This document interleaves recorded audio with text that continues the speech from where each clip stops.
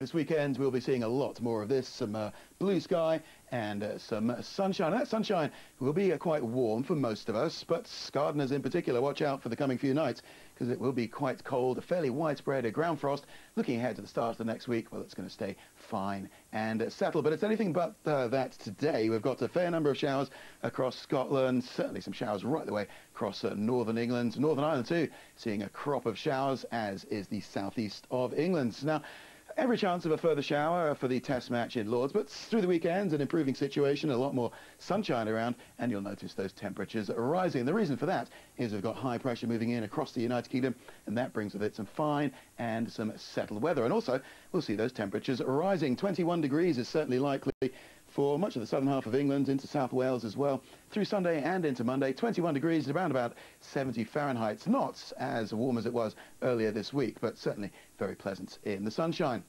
But for the rest of today, it looks like the best of the sunshine will be down across Pembrokeshire and down towards the southwest of Wales. Elsewhere, we've got quite a crop of showers, although eastern counties of England, I think, should brighten up through the afternoon, and still some showers to come across Scotland and Northern Ireland. Your top temperatures, well, a little bit chilly on that North Sea coast, 12 degrees here. Top temperatures 17 degrees in the brighter skies of the southwest.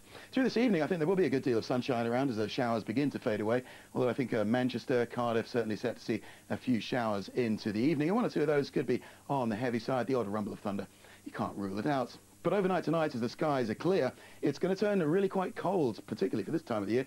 A widespread ground frost, particularly across the northern half of the UK, but you can't rule it out in one or two of those more sheltered spots in the south. Through the morning, well, it will be a chilly start to things, but plenty of sunshine around for England and Wales.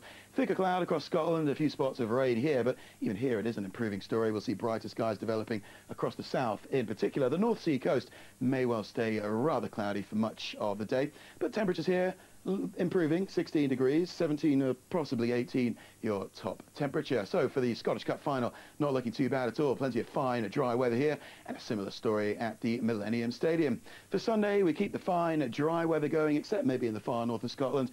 A little bit breezy here, some thicker cloud and a few spots of rain. Most of that rain up across Shetland. You'll notice some thicker cloud along the North Sea coast as well. Anna, that's the weather. Back to you.